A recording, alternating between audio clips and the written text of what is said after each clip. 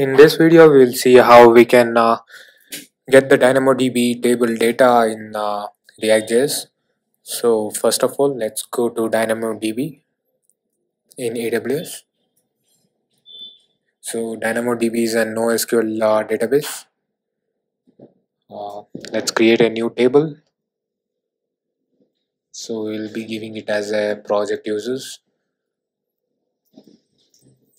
And a partition key is nothing but a primary key of the table, so it should be unique for every record.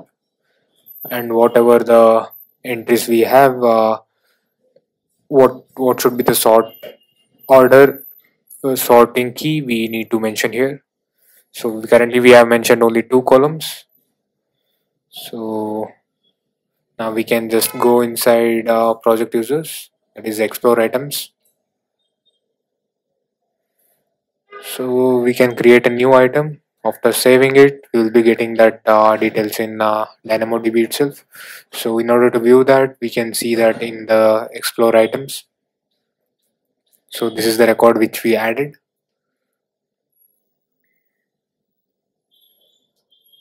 So let's now create a new IAM user. I will create it in my own name and I will give a custom password for that. After creating, let's associate a role for that. I will give it as a developer. And this key and value is optional. After doing all of this, you can just create a new React application. I will be opening a existing React application, so for our use, and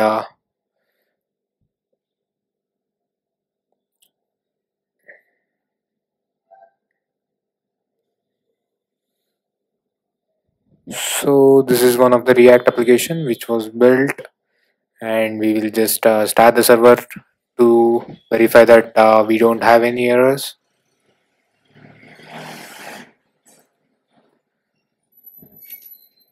So it is getting started in port number 3000, and so hopefully we don't have any errors currently, and can get started how to get the DynamoDB response.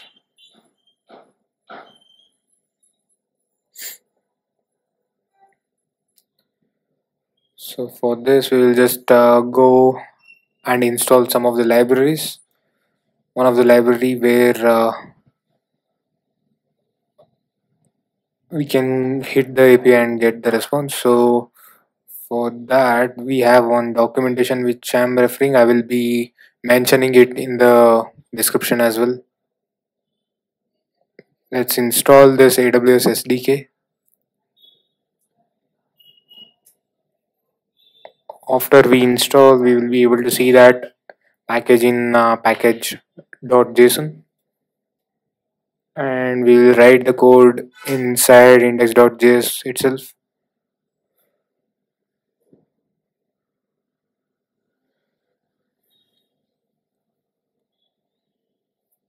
Get the response from the table which we created, project users. So I'm just copy pasting all of the code, and this is the access key which we can get in the DynamoDB itself. So we'll be having two things. One is a access ID and a secret key.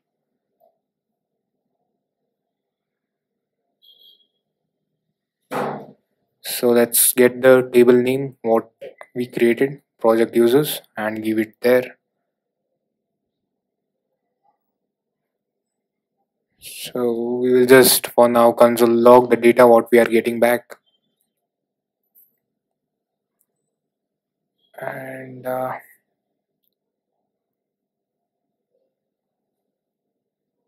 so currently we don't have any errors. Let's go to the source file and put a debugger inside that. So we are getting an error over there, this .dynamodb. So this is not able to recognize. So what we'll do is we'll just try to keep it here. inside the function itself.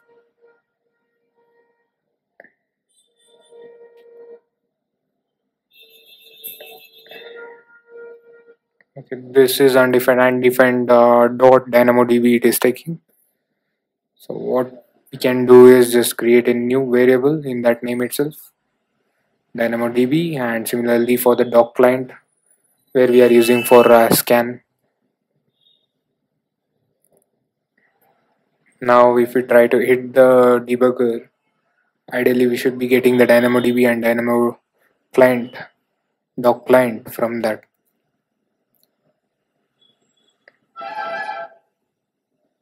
So, and we are able to get the response as well. So this is how we can